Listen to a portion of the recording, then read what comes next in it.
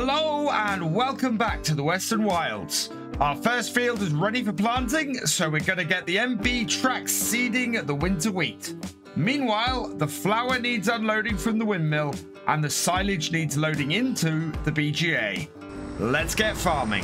First thing we need to do today, though, is head up to the shop, because before we can actually get seeding, we need some seed. We've got a little bit left in our seeder from last time, from when we did the grass, but it isn't a huge amount. And to be honest, I think we might need to grab a bag of fertilizer as well, especially considering half this field is going to require double the amount of fertilizer we would normally have.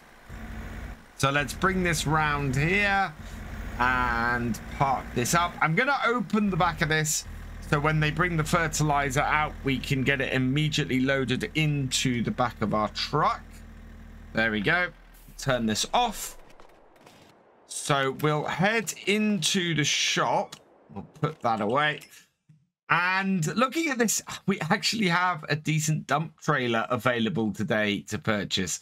That Herbist trailer is really nice and would go very nice on the back of the MB track, and I think takes up to 14,000 liters. If we make enough money today, then we might go and grab this, because this would be quite a useful piece of kit for our farm. However, what we do need to go and grab is some pallets. We want to grab a pallet of the solid fertilizer, 750 liters. So details on that, and buy one of those. We might have to pick up another one of these later, possibly. And then on top of that, I also want to pick up a pallet of seeds. So we'll buy that too. Hasn't been horribly expensive, but it has been an amount that we could have possibly done without spending. All loaded up into the back of our truck very nicely for us as well. So we'll just clamp those down. Clamps the seeds down probably, but not the fertilizer, which I always find interesting. We will then close up the back. Oh, we need to start up the engine to do that, apparently. And away we go. So back down to the farm. We will pull up behind our seeder and get that reloaded. And I think actually we might need to put some fuel into the MB track as well. You can tell it's getting quite late in the year because the shadows are so long at 8:30 in the morning. Actually, we might be able to pull this up alongside and do this. Yeah, there we go. So let's pull the back open and then jump out, and we can get this loading up. I'm going to put some fuel in this first while we're here and while it's turned off. So that is filling up that nicely. We should then be able to fill up first with fertilizer and then with seeds. So yeah, that has filled up both of those and given us some that is extra on top. And put this into forwards and we'll head out to the field. We'll set this going again. I think we'll use course players. We've got a defined field for this one, and very easily get this going while we come back with the David Brown. I actually don't think we're going to need more than one headland with this either. Course to create, like that. We only need one headland with the width of this, and we'll do the center first. Generate me a course. Yeah, that has not got many lines on it at all. So down to the far side of the field. I'm not going to drive all the way over all of this plow. We'll just drive down here like this, and it should take no time at all for this. It is a pity that we weren't able to get this fully fertilized as I was hoping. So it is going to cost that little bit more, but as long as this fertilizer lasts the whole way across this field, we should be fine. Bring this to here, first waypoint, and away it goes. It immediately started seeding, but it's getting the job done. We're going to have to roll this as well today, so the sooner this does this, the better. And that means it's time to get our David Brown out. Now, what I want to start with is sorting out our flour. We've got quite a fair amount of it sitting in the windmill, along with a load of unprocessed soybeans, because basically it's run out of space. So I'm going to get our rear forks on this and get these moved. I'm very much beginning to err towards getting this to work, or getting something other than this. It was a nice idea, but it's not really working that well for me. Either a set of 3-point of these, or possibly actually just biting the bullet and getting a front loader on here. Again, not something I was looking to do. I want to do something a little bit different on this series, but yeah, I think it's gonna have to be a front loader. It just works that much easier. This is really annoying to use most of the time, and I think I'd rather have something else. Not that it can't be used, not that it's completely unusable. It's just a little bit of a pain compared to other ways. I'm very much used to driving this forwards and turning the wheel a certain way and it working, whereas this, when I want to go backwards, I need to go forwards, and when I want to go forwards, I need to go backwards with it attached to the back of this, and it ends up being too confusing at times. This might be the last one we're going to grab from the windmill for now, because the other one that's sitting here might not be a full pile. I need to just check that quickly. Sometimes it does put partial ones out here. But let's just see what's that. No, that is a full one, so we'll move that as well. We can't check how much the sorghum has created, how much flour the sorghum's created yet, because it's still processing. There's still about 6,000 liters, which is nearly half of it still to process through, which is a fair old amount, especially as we seem to have almost doubled the amount of flour we've got already. I mean, there is... So we had, I think it was 9,500 liters roughly. There's 18,000 liters here, I'm fairly sure. 3 by 6, yeah. 18,000 liters with stuff still to process. I will go and double check that, but I'm pretty sure that we've doubled it. And in here, yeah, we've still got nearly 7,000 liters of sorghum to go. We are up to 500 liters of flour out of here. So yeah, there's a fair amount of flour to go. I think the sorghum is going to prove to be a very profitable way for us to create flour. It seems to be going through at an incredible rate. I will double check that in a moment, but for now, certainly, yeah, we seem to be in a very good place thanks to that sorghum. The other question we got today is how much silage has been created from our grass yesterday. We go and have a look in here. You can see that with the grass silage all done and through, we've got 118,581 liters. That should be nearly 60,000 pounds that we're going to get off this today as well. That is incredibly good. I am so happy about the level that we should get. Just going to make sure that our BGA is turned off. We're going to process all of this overnight. We'll fill as much up as we can now. With 13,000 liters a go, it's going to take us 11 loads to get this in. So shouldn't take us too long to do that. It's a fairly swift journey. And yeah, we're looking good. We're looking like we're going to be making a lot of money on this farm over the next couple of months, which is just going to make a massive difference. we should have a completely different farm by New Year. The MB track is coming up to the end of the field. It's just heading around to start its headlands. Looks to be a bit of a gap at the ends here, so I think we're going to have to be a little bit of a cleanup to do. It seems to have, yeah, had a bit of a mess up. Otherwise, liking it. It's done a good job on here and should be finished in the not too distant future. We're about halfway through this now. We've got about 60,000 left to get into the BGA.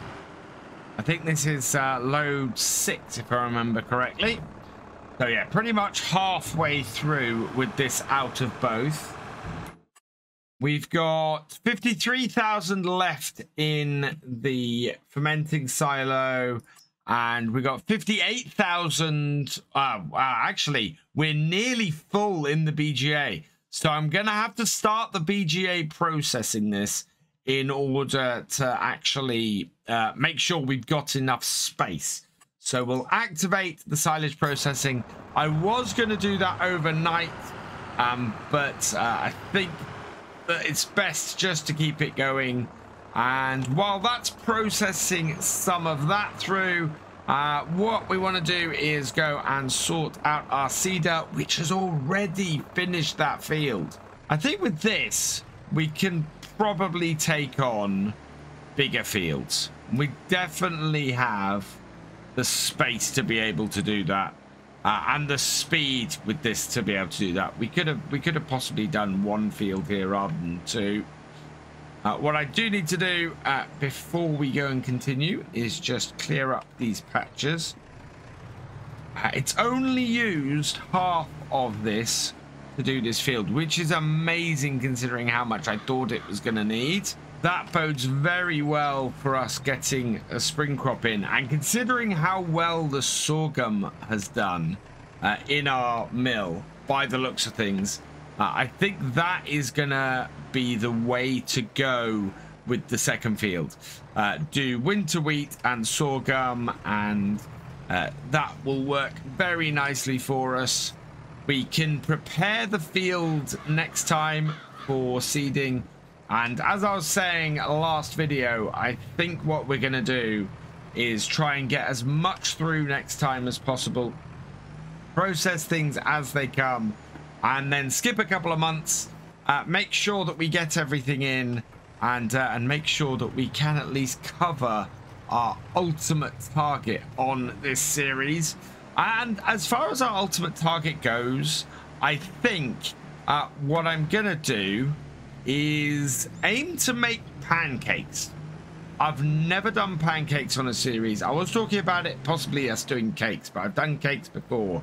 Whereas I think doing pancakes on here would be really interesting. So I've downloaded Yossa's Pancake Factory, and we are going to get a limited number of cows, a limited number of chickens, just to give us a few eggs, a little bit of milk and a little bit of butter.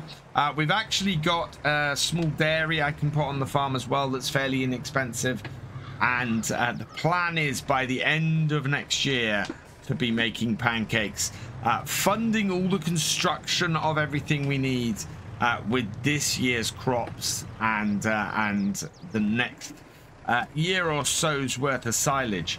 I think that is going to be the best way for us to go, and will be a really interesting way of finishing off this series.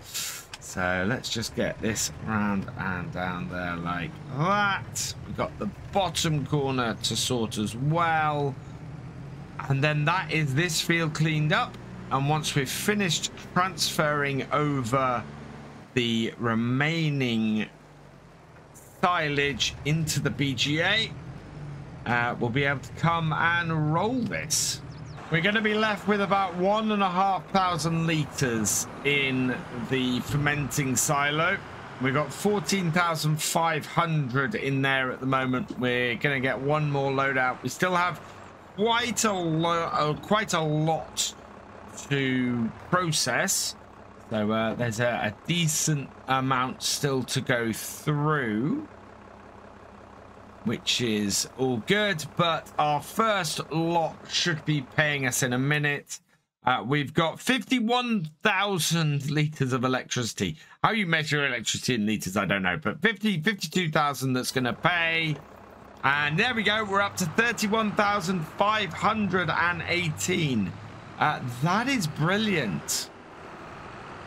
We are well on the way. So we're going to end up, as I suspected, with about 60,000 from this load of silage. That is a massive increase over the last time we cut these fields. Last time we cut these fields, I think we were lucky to get 10 to 15. So yeah, we got a huge increase in yield off these fields, having plowed them and replanted them. And it's going to be very, very interesting to see how much we get off there next month. I don't think we're going to be able to get a full load of fertilizer on them, unfortunately. Yeah, there we go. The last 1,581 litres.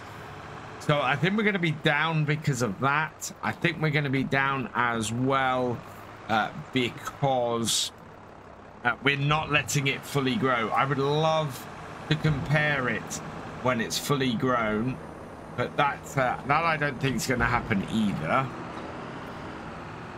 So I'll bring this in and park it up. Actually, this could go in the shed these days. We've got that shed there. It's not used for anything else. We might as well put this undercover.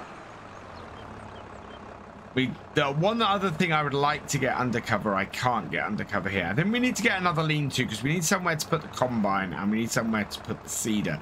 So that is on our list. There we are. We'll give this a wash and a bit more fuel. And then, yeah, we're going to have to get the roller out on it and go and roll that newly seeded field. Because we want to turn that around today and get that done. I think we're going to end up with about 60,000 at the end of today. So next time, I think we'll probably end up building the bakery. And, well, to be honest, I could build the bakery right now if I wanted and start that stuff processing. But I don't want to crowd too much in for now. Let's go and roll this field, get this wheat in properly, and we can go from there because it's not even midday yet. We get to see if all of these stones disappear again, and I think they're all still small stones. We're gonna go round. We're not gonna lift this, so we're gonna do this in a realistic way. I'm amazed at how much we've got achieved in so little time today. That has been a big boon, and then to be able to get out and do some field work myself is excellent. And yeah, those stones are going, so as long as we overlap, we'll be fine. I actually think this is one of the more profitable series I've done. I don't ever remember having so little land and making this kind of money on a regular basis off such little land. We've always ended up making good money a lot of the time, but never quite like this. This is more than enough to keep us afloat, keep us bringing in stuff that we want. As I said, I think I'd very much like to get that Herbist dump trailer if that's still there, and we'll probably have a look at the end of this because that would go really well with our combine. I know we've got a really good trailer already, a trailer I quite like. I'm not a huge fan of it not tipping when I come to tip the actual grain out of it. So I'm still of two minds about whether to actually get it. It would tip about the same amount from our silo. It's one of those things where I think I've talked myself into and out of getting that trailer multiple times so far. What we will have a look at today, though, as I said, is our bakery and maybe get that in place. With the money we've got, we should be able to place that. We might be even able to start getting some animals on here too. I think the other thing we might try and do today is if we got a load of digestate from the stuff that we're processing at the moment, from the silage we're processing at the moment, might be a really good idea to get that on the grass fields and get those as fertilized as we're going to be able to. Because yeah, we're not going to be able to get 2 stages fertilizer on them, unfortunately, but we should be able to get at least 1. And with this row done, I'm going to go around the field a couple of times just to catch all of the bits we miss as we do the turn. Should work fairly easily for that. Get the little bit of stones that we missed there. Take this up here. Nothing missed on this side, but we should be able to go down the far end. Oh, in fact, yeah, I'm gonna have to go round this end again, and we'll finish in that top corner, I think. Basically where I'm looking to end up, which isn't too bad. And yeah, this is my 4 combine, or yeah, my 3 combine headlands fit rather nicely into how I'm doing this. And then bring this here, and this will be my last headland, and we'll finish up back in that bottom corner. There we go, everything done and dusted, and our money is actually ticked over to 62,853 just from that single run of silage off those 2 fields. That is excellent. That is absolutely brilliant. We've got our wheat in as well, so I'm very happy with that. So back to the yard, and we'll see what else we can do today, because we're in a position where we can. So we're still processing flour out of here. Let's have a look at what we can purchase with this 62,000. From a production side of things, I have added in a couple of mods. I got a couple of bakery ones. Lots of comments saying, oh, use the mods off the mod hub and not necessarily the base game ones. So we got these 2 bakeries here. We've got a 30,000, which will, wow, which has quite a lot of which is quite useful. We need to have access to the back of it. We don't need access to the front of it though, or other than to put that stuff. But that wasn't the one I was after. The one that I wanted to use is this. This I think looks nicely rustic and should work quite well. Don't know where the actual inputs and outputs of this one are though. I don't know if they're inside or outside, so we might have a bit of fun with it. We can put it... If I need access to the back of this, I'm going to have a problem. I think we can possibly put this down here in the tree line. Yeah, that would go right there.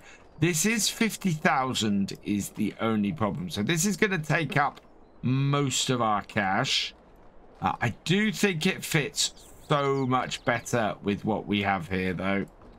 So I am going to grab this. How much actually is the pancake factory? Because we don't need a huge amount. Pancake production is 50,000. Oh, that might be a better way to go actually. Oh, I don't know. I don't know if I can trust to do that straight off like that. What do I need access to? Front. Do I need access to the back? I need access to the back to tip. But we're gonna need milk, butter, and eggs. So let's hold off on the pancakes for now. Let's have a look in the animals. We need a small cow pasture, so I'm gonna have to go and find one of those. But chicken pastures for 5,000. That holds 100. That holds 40, and that holds 80. I don't know if we can get the chickens running straight off. Oh, does this match the one that's over here at all? Cost to demolish the existing chicken coop is 1,080. So yes, we will do that. And then we have to remove the fence around it as well. That's quite good.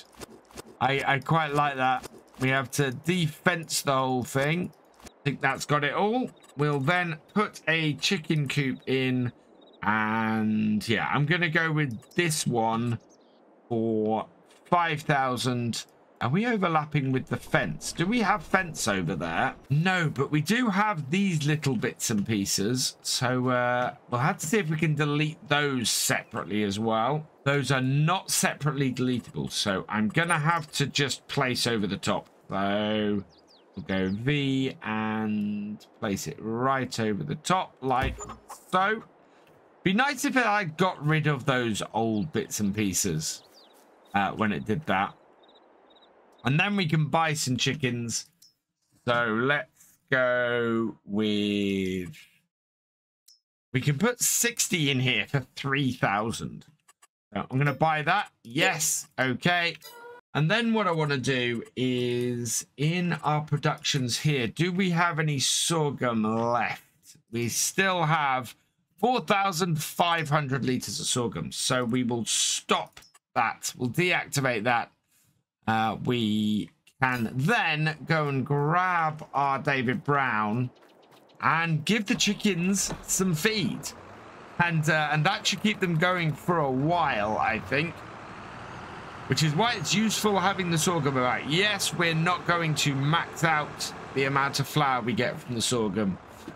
But we already know pretty much we've got more flour out of that sorghum than we got out of the oats. Amazingly. And it had a higher yield as well. What I can do here is just put the remaining sorghum into this. Like so. And we can use this to feed the chickens and get the chickens running. I don't know if they need water in this. They might do, so we might have to sort that as well. We still have 50,000 left.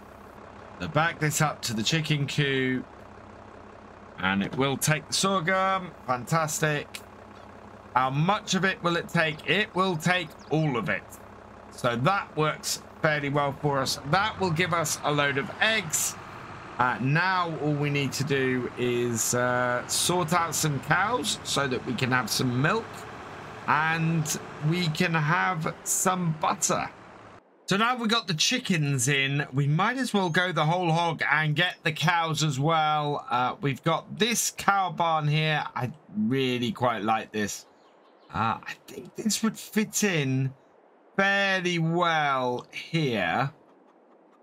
If I could get it to sit in this space. Is that a good place for this? I think that might be a good place for this. What I need to go and do is move some of the equipment out of the way first. So let's just move that. I think I know a better place to put this equipment. So I'm going to go and place that over there. If I could place it further back, I'd like to, but it would get blocked, its entrance, by the chickens. So we'll move this stuff out of the way. There's plenty of space down this corner to do this. We can make more money actually by selling off the manure that we've got in this corner as well. So there's still a lot of ways in which we can make more cash around here to help fund this lot even further. And that's the last one there. Disconnect that, move this out the way, and then we can go and see if this cow barn will actually fit in this space. Will it actually fit here? Will it let me do it? Or is it going to be like last time where we're going to have to... I think we're going to have to place this with V again. I think it's these wires. I think it's the electricity wires that interfere. they seem to be at a place where it would cause a problem, and we'll press V because it's not going to place it otherwise, and down it goes. We do have a little bit of an oddity here, and I think we'll just clean that up quickly. So landscape painting, and I want grass. Yeah, just a little bit of that in this corner here. That works like that, and then a little bit of that along here like so, just to square things up. Looking nice. We need to get some cows in here as well. So I think so animals that are healthy and older than 18 months can reproduce. So we're only going to really start producing milk at 18 months. So we'll start with just 5 cows producing a little bit of milk for us. In fact, let's take this up to 10,000. That will be about perfect. That is, there we go, 9,900. That is 6 cows. We will buy those and get them delivered. That's 6 cows starting us off as well. We're going to have to get a little bit of feed for them. Once they start producing milk, we can buy the dairy. And we might be able to even put, I wonder actually, we do have the dairy on here. So I think if I got that, will that fit? Oh wow, yeah, we can place the dairy right there. In fact, that's what I'm gonna do. I'm gonna place this right now. It's 10,000. That will leave us with 8,000. So again, V and down. So dairy there, sitting right in front of our cow shed. And yeah, that is a nice compact little area. I love that. That is going to do us really well. So the only thing we still need to buy then is the pancake factory. And that is what we'll be aiming for, is to get the pancake factory in to start making some pancakes and making some money from that. We've not gone, I wasn't going to go down the animal route, and we're not gone down the animal route massively. Just enough to get us started with the ingredients we're going to need to make pancakes. I want to make pancakes, and we've now got ourselves nicely set up at the end of this year to do just that. There is one more job I need to do today, and that is hooking this up to our slurry spreader and getting some digestate done on our grass fields. So I'm going to do that. There's not really an awful lot else to get done here today. So as this is something we've done a fair amount before, I'll get this done off camera, ready for next time. We're also going to have to sort out some feed for our cows. So we will sort that out next time as well, I think. For now, though, I'm going to leave this here. So all that remains is for me to say thank you for watching. I hope you've enjoyed this video. Please leave a like, drop us a comment, and give it a share. Special thanks to all my patrons and channel members. Your support is invaluable in making these videos and helping the channel to grow. For more from Virtual Farmer, check out the links below, follow on Twitch to watch live, and for more videos, subscribe and ring that bell. I will see you next time. Goodbye.